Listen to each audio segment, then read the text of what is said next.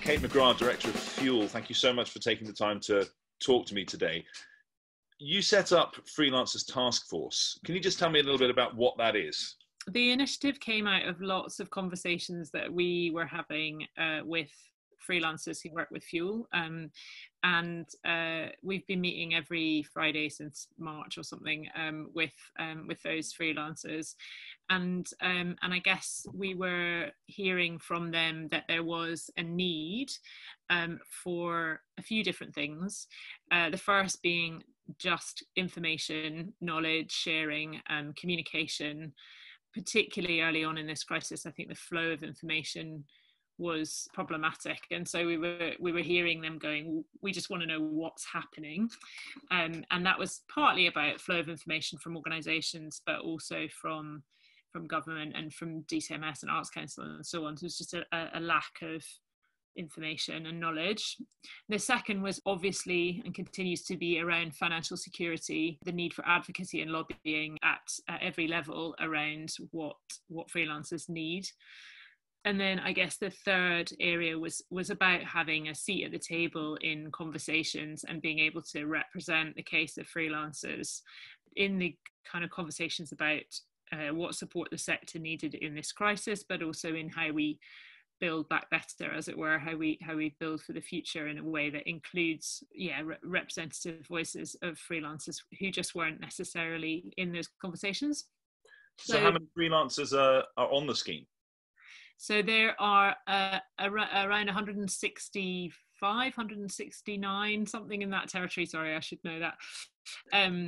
But there are 150 organisations who are each sponsoring a freelancer, and then some of them are in job shares. So the initiative of the task force came out of an open letter that we wrote to theatre and performance makers, which all of those organisations signed up to, which was essentially pledging those three things: information, advocacy around financial security, the initiation of a task force which would give people an opportunity to have some paid work and some paid time, to have conversations, to do research, to join up together around campaigning. And that's what they've been doing. So there are, as I say, there's over 160 members of the task force. They're based all over the country. They are from all different disciplines, and they are quite a diverse demographic as well.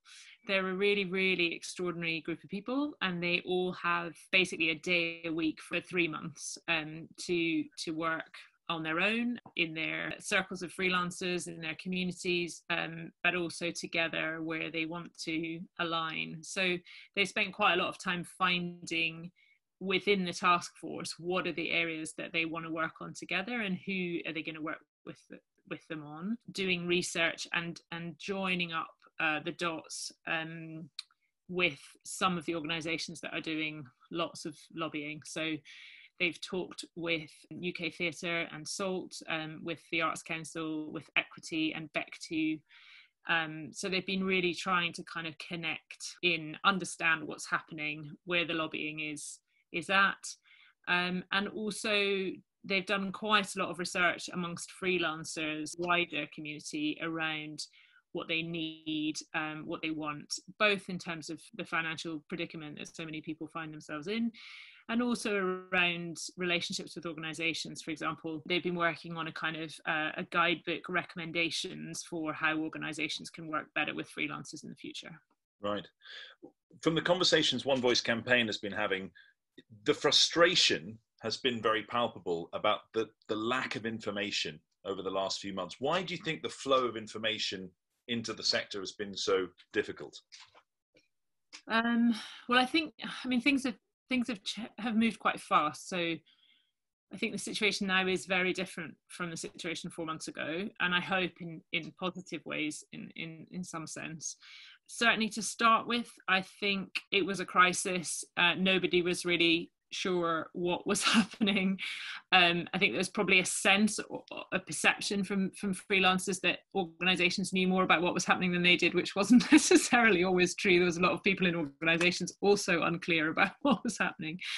But then as information started to emerge, or at least conversations were happening, I think organisations, some, not all. I mean, a lot of organisations have been fantastic, and there have been some really extraordinary initiatives to support freelancers.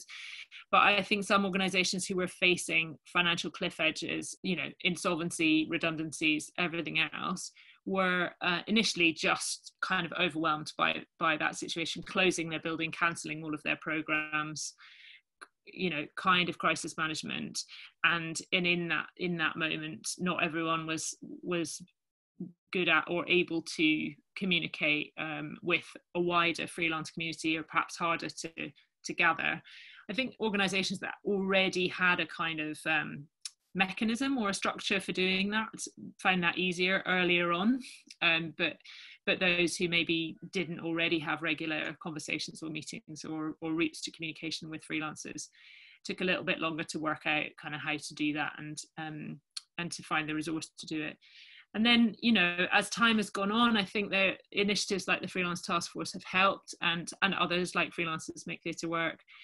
And I think organisations have demonstrated through initiatives like this, which 150 organisations have supported, have demonstrated a real desire to kind of help with lobbying and advocacy, and to recognise the kind of the ecosystem. And I think that's been much more kind of dominant and prevalent in the media and the press. A lot, everyone's been talking a lot about the ecosystem and how everyone's interdependent and interreliant, and it's a complex sector, and we need to work together in new and different ways. But information flow from the top has not been that clear or consistent. So there's that as well. It's been difficult, hasn't it? With information trickling down through the industry all the way to the bottom. But do you think there's also been a problem with communication outwards to the public about just how difficult the situation that the sector faces is? Yeah, I mean, I think the Public Campaign for the Arts is a really fantastic initiative, which is aiming to do exactly that.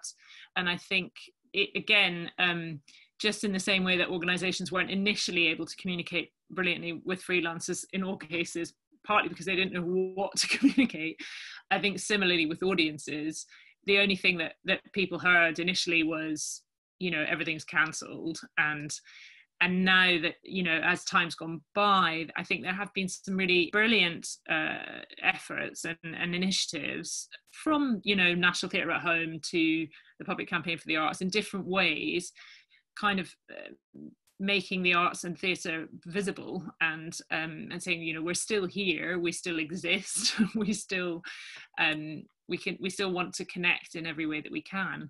But there are all these reasons why it's incredibly difficult for us to do that.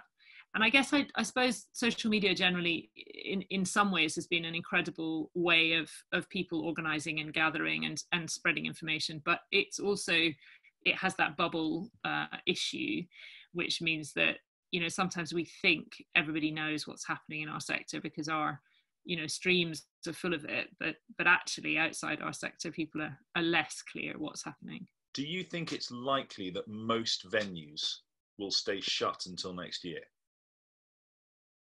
Depends what you mean by stay shut. So there are lots of venues who are opening their spaces for communities to gather in, or socially distanced rehearsals, or they're opening their bar or their cafe in order to try and to generate some income and create some space for their community, but all socially distanced. There are also venues, including the National Theatre and Bristol Vic and others, who are starting to announce socially distanced performances indoors. And in fact, we are part of the Bridges' first season of socially distanced indoor work with InnoElms, An Evening with an Immigrant, which is opening in September. So there are buildings reopening, but what it's possible to do is very limited. And I guess that means two things. One is that lots of buildings won't be able to reopen because, in that sense, for performance or at all, because it just doesn't quite stack up for them to do that. And bringing staff off furlough or paying the costs of reopening the building, with the uncertainty of the possibility of a local lockdown, with the costs involved in just kind of reopening, is going to be something that some buildings will only be able to do when they're really confident that they can stay open once they've opened. That said, there are lots of buildings that are opening for whatever activity they can muster, and some that have never closed, in that sense, that, you know, have closed for what they've not been allowed to do, but have transformed themselves, like Eden Court or the Holbeck, where they've done, you know, they've been open throughout, creating incredible kind of opportunities for their communities. How does the guidance for the application to 1.57 billion to the Cultural Rescue Fund, how does that affect your organisation? Will you be able to apply to that? Yeah, we are in the middle of writing our application for that, and it's critical and crucial for us. We weren't able to access the Arts Council's NPO emergency funds because we couldn't demonstrate insolvency by the 30th of September, which was the kind of criteria for that, because we had some reserves, and we furloughed 47% of the team. So we haven't had any Arts Council or government support beyond our standard MPO grant, which in our case is 9% of our turnover, 9% of our income. So we desperately need support from this Cultural Recovery Fund. And you said the guideline, how do the guidelines affect us? Well, I mean, I guess we're just trying to follow them and make the best case that we can, and be as clear as we can. The need is demonstrable in the figures. So I think the budget and the cash flow do tell the story for us without too much need of narrative. But of course we're demonstrating our cultural and national significance and our contribution to the levelling up agenda, which is, you know, in our case, about the fact that 80% of our work happens outside London. Can you help me to understand the relationship between a producing company and a venue in terms of the economics that we're talking about? If the real problem is the fact that you can't sell more than X percentage of the tickets, is that the biggest problem for the venue, or is it the biggest problem for the producing company coming into that venue? I mean, both, really. Again, it comes back to this, you know, interdependency of the ecosystem. All producing companies are different. All relationships with venues are different. In our case, so Fuel produces a programme of new work by contemporary artists, and we start with every project at the very beginning of the idea, and we support the artists who are involved in that, the theatre makers of all kinds, in developing that idea through to the point where we all kind of know what it is. And then we find partners, often venues, but we also make site-specific and outdoor work and digital work, so we do different kinds of things. But where it's something that might happen in a venue, we will then essentially look to work with partners whose audience we're trying to reach, essentially. So we have long-standing relationships with some venues where we are committed to trying to create work, for example, for more diverse audiences, and we'll work together over multiple projects over multiple years. And then other times we'll be creating a project and we'll be looking for a very different kind of audience or relationship. It's also about the physical space, inevitably. And then the deal really depends on, you know, the venue and the project, and, you know, who can put what in terms of both cash and support in kind, and then accordingly who benefits from the ticket sales. We've lost 74% of our income this year because our whole program's been cancelled. So we're building from that point. Wow. Does that inevitably mean that even if the theatres and venues can get open and put stuff on, that we're going to be on a diet of one or two handers for the foreseeable future? Well, certainly initially, our first show in a theatre is a one-hander, but that's not purely because it's cheap. It's also about immigration, which feels incredibly important at the moment. We're aware that simplifies things as well. So, you know, it's a one-person show. We don't have to worry about socially distanced rehearsals and all of that. It's also an existing piece of work, so whilst it's being brought up to date and adapted a bit, it's not something that we're starting from scratch. We are developing lots of other projects, and they're not all one-handers and two-handers. But I suppose what's underlying your question is, you know, are the economics going to mean that it's really, really hard for us as a sector to produce ambitious work of scale with big companies and so on? And I think there's undoubtedly some truth in that people are going to struggle to put those things together. That said, ever the optimist, I would say that there is generally a consensus view that we are going to spend money on people where we can, and not everything else that makes a production expensive. I think what would that be? What are the other expenses? Well, I mean, there's a lot of conversations happening about touring. So, you know, the costs of transporting large sets, for example, building the large set and then transporting it and all of that is, for us at the moment, feeling like something that we would probably deprioritize in favor of being able to employ more freelancers. I mean, these things are all interrelated, because of course, if you build a large set, you also employ freelancers to paint it and build it and all of those things.